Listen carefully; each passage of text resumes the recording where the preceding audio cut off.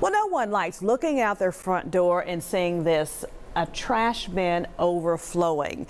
But a homeowner in Cordova says that's exactly what she's been seeing for about a month since there's been no trash pickup there. WREG's Mike Suriani talked with a woman who's taking matters into her own hands.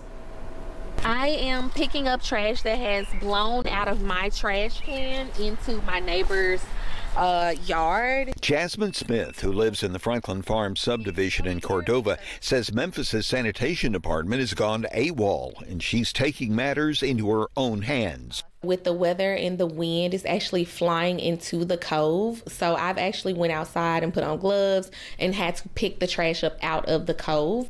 Smith, a software projects manager who works from home, says she started missing weekly service in late February.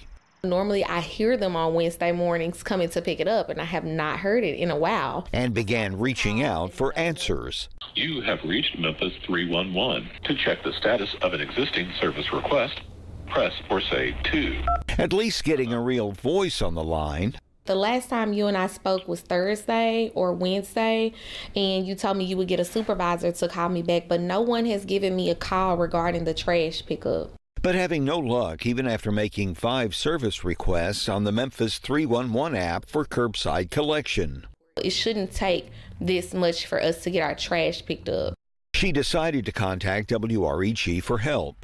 I actually reached out because my friend told me to reach out. The issue doesn't seem confined to Smith's Cove, as there were a few more overflowing trash bins in the neighborhood. Smith says aside from the fact that this mess is not sanitary, it detracts from the neighborhood's appearance. It's just becoming an eyesore, and I do believe that eventually it will cause raccoons and rodents and things of that nature. So that is very concerning. In Cordova, Mike Suriani, WREG News Channel 3. All right, her wish is granted.